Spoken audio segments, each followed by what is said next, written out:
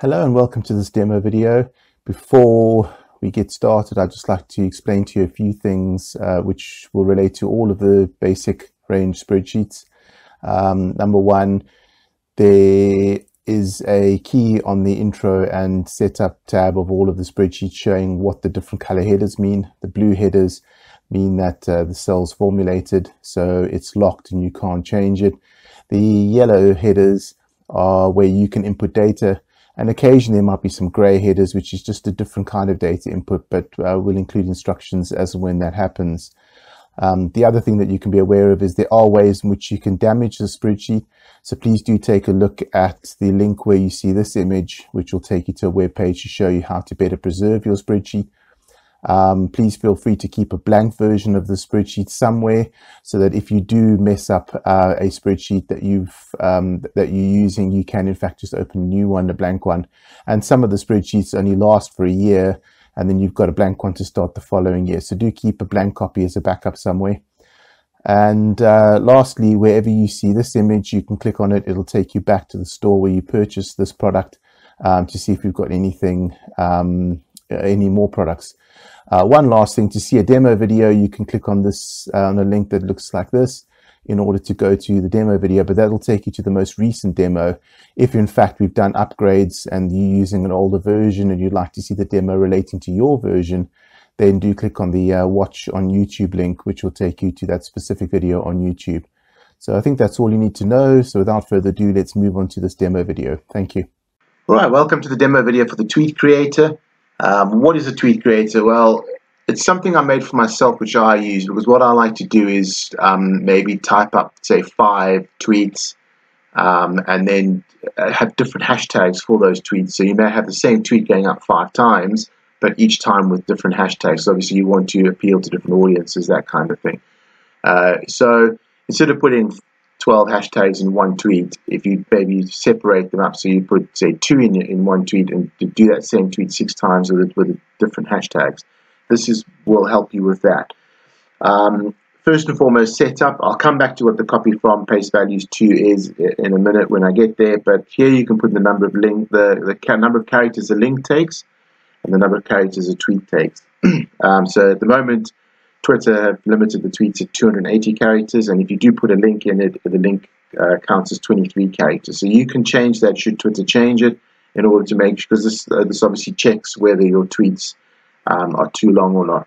So you can put that in there and you can change that. The value should be there, but you can change them if need be.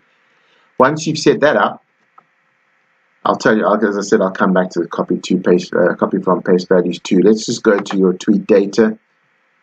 Up to 10 different hashtags. So you can put in 10 different hashtags that you wish to use, and you can put in the times.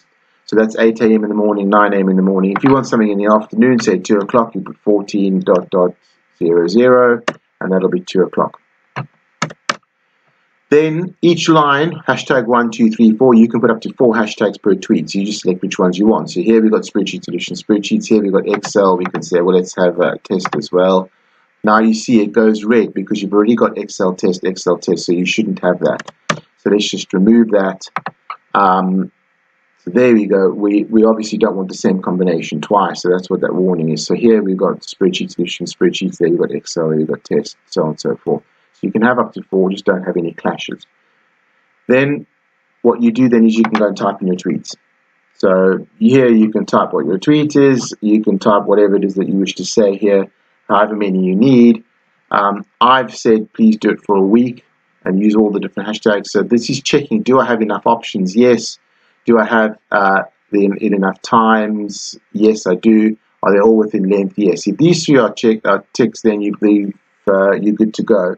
If you obviously want a longer period of time, so let's just say we want from the 1st of March to the 30th of March, now all of a sudden I haven't got enough options, which means I need to write some more tweets in order to fill up those options.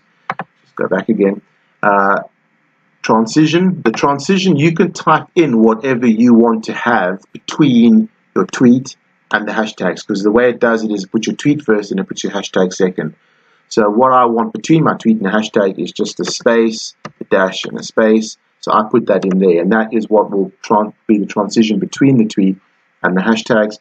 And then I can say, do I want to include weekends? So if I want to include weekends, and I go, yes, I want to, you see then I don't have enough options because there are more days. So if I say, no, leave weekends out, just tweet Monday to Friday, that is now essentially set out my tweets.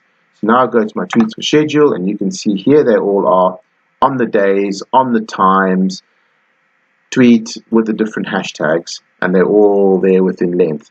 So those are my tweets ready to be scheduled. I personally use TweetDeck, but whatever it is you want to use to schedule your tweets, you can then go ahead and schedule. One last thing, or two things actually. First and foremost, if you use our other spreadsheet, the Excel your tweet spreadsheet, which you can find via that link, if you use that, then this is ready. You can actually just go along here like that and go down to the end and go right click, copy, and then go to the other spreadsheet and go paste values, and you can paste the data straight into that spreadsheet and it's ready to go. If you don't use that, that's fair enough, but now you're going to want to copy this and put it into something like TweetDeck or whatever, and it's difficult to copy this data because you can't actually see it in the toolbar because it's a formulated thing, and even if you could see it, it would just be a formula. You wouldn't actually see the text.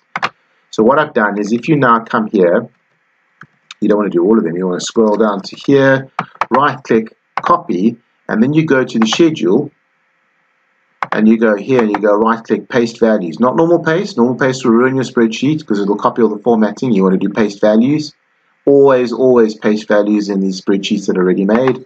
Paste values. Now you'll see it's just text, and here is the text. So now you can actually come and copy the text. So you can come here, copy, and you can paste that into TweetDeck or wherever it is that you're scheduling. And you've got the times, you've got the dates and the text, and it's all laid out nicely for you in order so you can go and schedule it. The last thing which I'll do is I'll come back to, I wanted to see what that copy from in 2 is, and that is very simply the order that these appear. They've all been randomized. The dates aren't random, the dates are all in order and the times are in order, but the tweets are all random. If you wish to change the order of these tweets, if you say, well, you've seen the same format coming up and you just want to change the order between the randomness of that, all you do is you come here, you highlight that grey block. Oh, no, you don't want to highlight all of that. You highlight just the grey block within the black border. You right-click, copy. You select in the top left cell, right-click, paste values, and that has now, believe it or not, there are actually hidden numbers, random numbers behind that grey. That has now just reshuffled all of these tweets so that it's just in a different order. It's all random. So you can basically do that whenever you see that you're spotting a trend and you want to just mix things up a bit. You can do that copy and paste values. So I hope that makes sense to you. I hope that you understand what the spreadsheet does, and I wish you all the best with your Twitter campaigns in the future. Thank you and goodbye.